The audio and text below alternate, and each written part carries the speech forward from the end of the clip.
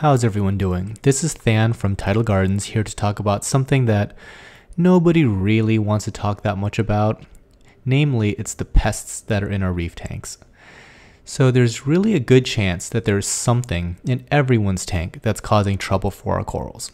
The reason I say this is because pests are really good at surviving despite every effort to prevent their introduction. A single egg that makes it past, 3 different chemical dips can create an infestation months later. But don't fret, I've got some tips on how you can manage these problem critters. Sometimes our corals give clear signs that something is wrong, like these zoanthids here. They haven't opened in about 5 days. Could be nothing, but it's certainly suspicious. Other times though, nothing looks to be the problem, and it's easy to assume that everything is fine, but it's good to be on the safe side. In this video, I'll be focusing a bit on zoanthids because they seem to accumulate the widest variety of nasty pests. So what are these pests, you may wonder? They range from worms to sea slugs, all the way down to certain bacteria. I've even had the displeasure of sea spiders that I won't be showing because I'm arachnophobic. Here are some sea slugs. When they're younger, they're white in color, but as they eat zoas, they gain color and toxicity from the corals. It's a method of defense. These are Asterina stars. Most are harmless, but a few species out there eat stony corals as well as zoanthids. Okay, so how to go about removing these guys? I like to clean coral the entire time in a solution designed to eradicate these nuisance critters. This is Coral RX, and it works for the most part, but it is on the pricey side. A tip if you're just cleaning zoanthids is to use fresh water. Zoanthids are very resilient to fresh water, but just about every pest is not. Backing up for a moment, the reason we do this extensive cleaning, besides the obvious that we don't want to sell people infested corals, is that our main focus here is aquaculture, and pests can ruin huge populations of our coral by stopping growth. While the corals sit in their anti-critter solution of your choice, the next step is to use a pipette, at least I think that's what these things are called, or some sort of mini turkey baster thingy to blow water at the corals. Believe it or not, pests are not the biggest problem when it comes to stopping coral growth.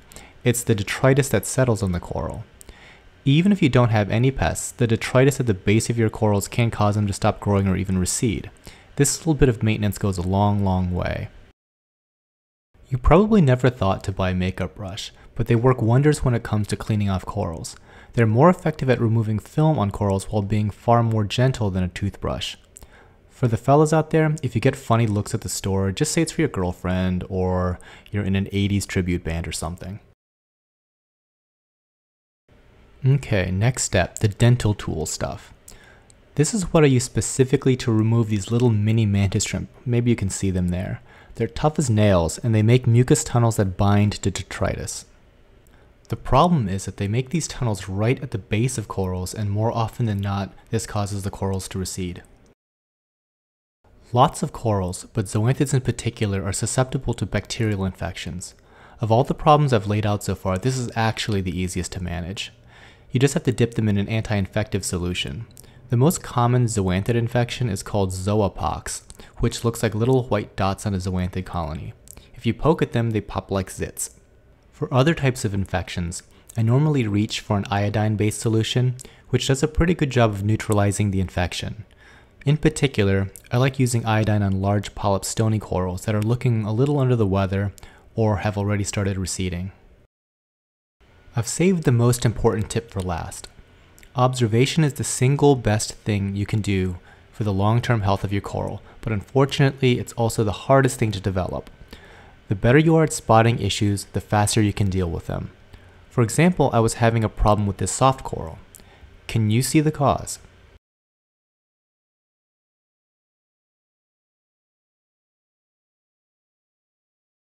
How about now?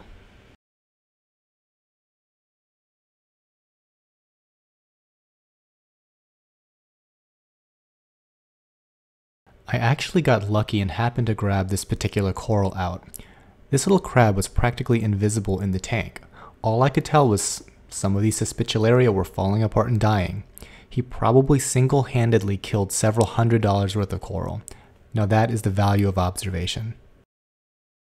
Okay, that does it for pest control. In the comments below, let me know what's the craziest thing you've had to deal with in your reef tank. Alright, until next time guys, happy reefing.